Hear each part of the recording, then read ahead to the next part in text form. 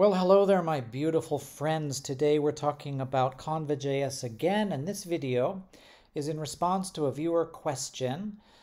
He asks how you can have the user sort of create shapes using the mouse and then perhaps edit them, sort of dragging them around and adjusting maybe the width and height of a rectangle, for example, using the mouse. And it's a very good question.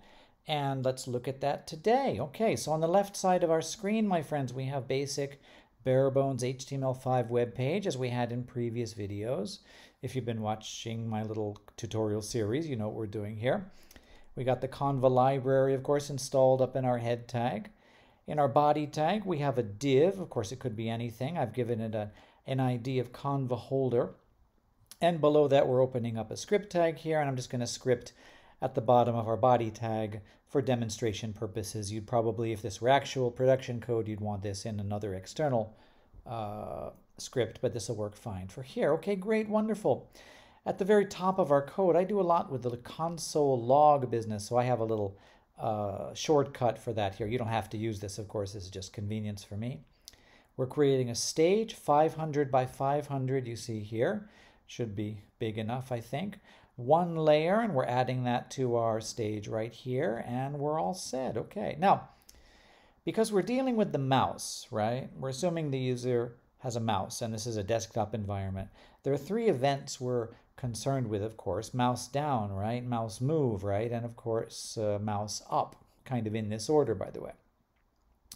So when the mouse down event is fired, we want to begin to draw. We want to begin drawing a new, let's say, rectangle arbitrarily. And when the mouse is up, when the mouse up event fires, we want to stop drawing the rectangle. And on the mouse move event, we want to adjust the width and height accordingly if we are now in the middle, if we're sort of between the mouse down and the mouse up. If we're not, if the mouse up has already fired and the mouse down is not fired again yet, then we don't want to do anything. Okay, it's probably clear as mud, but this should become clear as we get into it. So first, my friends, let's create a couple of sort of global, in this case, they're going to be global. They shouldn't really be global. Global variables are poison. And anyway, we're going to say let rect equal null. There we go. Okay, and we're going to create outside of everything else, we're going to create a variable called rect, which will hold our reference. The reason we're doing this is we're going to reference this rect, which is going to be a conva rect, of course, in both the mouse down and also in the mouse move. You'll see what I mean in a second. And then finally, we're going to say let is now drawing, and we're going to set that equal to false. That's going to tell us if we are now in the process of drawing a new rectangle. Okay, so what are we going to do? Let's come down and do the mouse down handler business. If we're mousing down, right, if we're mouse downing, is that a verb? The first thing we're going to do is set is now drawing and true. If we're mouse downing, then we're beginning the drawing process. Okay, now what do we want to do? Let's say rect, okay? Notice there's no let or var or const on this because we instantiated rect up here, right? We're going to set that rect equal, of course, to a new conva.rect instance. There we go. Now the x and the y, what are we going to set the x and the y to? Well, we're going to set the x and the y to wherever the pointer, which is to say the cursor, you know, the mouse, the clicky event, right, happens to be right now. There are multiple ways we could do this. One way, my friends, is to look at the event itself, which gets passed in here. And you could just call this e or event or something, and you can log it out, and you can find from here where the pointer is at this moment, okay? There is, however, another and arguably more universal way of getting it, and that goes like this. Stage dot get pointer position. Now stage get pointer position, and this, my friends, this is kind of the magic sauce, okay, in this video. This stage dot get pointer position method returns to us a little object with xy values, xy properties in here of where it is now, where the pointer, the cursor is now. We want the x value for that, okay? For the y, we're going to do exactly the same. So I'm going to copy and paste and adjust that to y and y like that. Width, it should be 0, but for now I'm going to set it to 20, and this is just going to be for testing purposes, my friends, we're going to set fill arbitrarily, light blue, stroke to make it easier to see of straight vanilla blue, and then of course we need to do our boilerplate. We're going to add layer.add rect, of course, and then we need to draw, or better yet, batch draw, which is slightly more performant, at least in other cases it would be. Now, let's test this out, my friends. Let's test this out. If we have done this right, then anytime we mouse down, we should get a new rectangle, which is just actually a square, 20 by 20, on our stage here. So let's come over here and click, and it worked. Wow, I'm really actually kind of surprised that worked. Usually it would take a couple of iterations for me to get this right, okay? Rarely do things go right for me on the first time. Okay, but these are 20 by 20 now. We don't want to start with that sort of arbitrary width. So I'm going to come in here and set the width and height to 0. Now let it be understood that we don't have to specify width and height to 0, 0. Of course, we can just eliminate them entirely. It's not necessary. I choose to leave them in because I want readers of my code to know that I am willingly setting these to 0, 0. Okay, great, wonderful. What happens when we mouse up? What happens when we let up on that mouse button, right? We want to do one thing, my friends. Is now drawing equal false equals false, and that's it. That's all we do. That's all we do. Now, that's fine. Now, my friends, we're ready to talk about this mouse move handler business. Now, here's where the real magic sauce comes in. Is that a term, magic sauce? Special sauce. Special sauce. Okay. First of all, if we are not now drawing,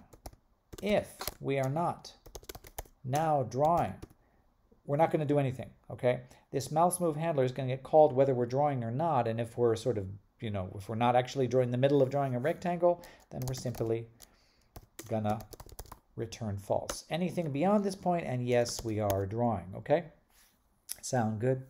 So what do we want to do? Well, we're dealing with a rectangle, so we want to adjust the width and height of that rectangle. So let's do const new width equals what? Well, we want to get, right, the pointer position of the pointer, the x position of the pointer, and we're going to subtract from that the rect.x value. Does that make sense? The new height of the rectangle is going to be exactly the same, except, of course, dealing with the height, we're going to deal with the y and not the x properties, okay? Now, we're going to say rect.width, new width, of course, right? And we can chain these together. Height and new height, is that right? Okay. And then, of course, layer, and I spelled that wrong, layer, batch draw, there we go. Why is there a 9 in there? Okay, that's great, wonderful. And here, my friends, this batch draw business is important because the mouse move handler is fired much more often, like really like orders of magnitude more often than the screen could ever possibly refresh itself. So we want to make sure we call batch draw, otherwise we really will take a performance hit. So now, my friends, if that has worked and we have saved this, is that right? We have saved it. Okay, now we come in here and it's not going to work. These things never work the first time. Holy shit, look at that. Did I just swear? Oh my God, language. There we go. It does indeed seem to work. We are now drawing rectangles, my friends. Yay! It might be more interesting to vary the background colors of these rectangles, but all right. Okay, that's wonderful. This probably has answered the viewer's question, and so you could stop right here. But you know what? What if we want circles? What if we want circles? Oh my God, there's an interesting question. Let's do circles. Let's do circles, my friends. Let's change it to circles. I'm going to say that we're going to change all of those rects, is that right? Rectangles. And we're going to change all of the rectangles to circle. And I've already done this, haven't I? There we go. Okay, change rect to circle. And now when we draw a circle, we're going to draw a new circle. X, Y are going to be the same. It's not going to have a width and height, of course. We're going to have a radius for a circle. Okay, that's great, wonderful. And again, we're going to say 10. And we're going to test this out for a second. Hold on, I'm going to comment this mouse move business all out right here. And now, my friends, now when we click, we get circles instead of rectangles. And this is kind of pretty. I like this. Very cool. Okay, but now let's come back here, my friends, and in the mouse move handler, what do we want to do? We want to adjust the radius of the circle, let's say. This line here is the same. If we're not currently drawing, then don't do squat. Okay. So instead of calculating new width and new height, we want to get the sort of the distance, right, between the mouse pointer position and the center of the circle. And that will be the radius, the new radius that we're going to do.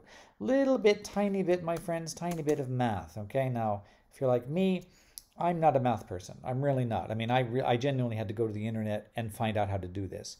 I kind of knew, but I wanted to refresh my memory and make sure I didn't screw up. So let's see if I don't screw up this time. Now, we need the rise and the run of the two. I'm going to say const rise, which is, of course, the y coordinate, equal. And here we want, my friends, we want the stage get pointer position of the y. Is that right? Okay. Minus the circle dot y. Okay, great, wonderful. That's the sort of the distance, right? And for the run of this, my friends, we're going to say const run, and that's going to be the same of x and x. Now, what did I just do? There we go. Okay. And now the thing is that we need the power of 2. We need this times itself, don't we? Math. I got to do the capital 2. There we go. And I'm going to do the same down here. Math. Jesus. Okay. So to calculate the distance between these 2 points, right, we're going to say const new radius, and here we're going to get the square root of rise plus run. And I don't know, I have absolutely zero confidence I've actually done this right, but we can say circle radius and set that equal to the new radius. And if I've done that right, and then that should work, and let's come over here, and holy shit, it does work. And I just swore again because, oh my God, look at this business. This really does. Okay, this is kind of what we want. Now the user can draw all sorts of things with the mouse, and everybody's happy. And that's not quite as pretty as it was a moment ago because they're all grotesque. In fact, this looks really quite grotesque. In fact, let's try something crazy. Here we go. Oh my God, that's just nasty. That, my friends, that is nasty. I'm going to erase that. Okay, so that is how you draw shapes using the mouse. And let me know if you have any questions. And thank you for watching. Goodbye.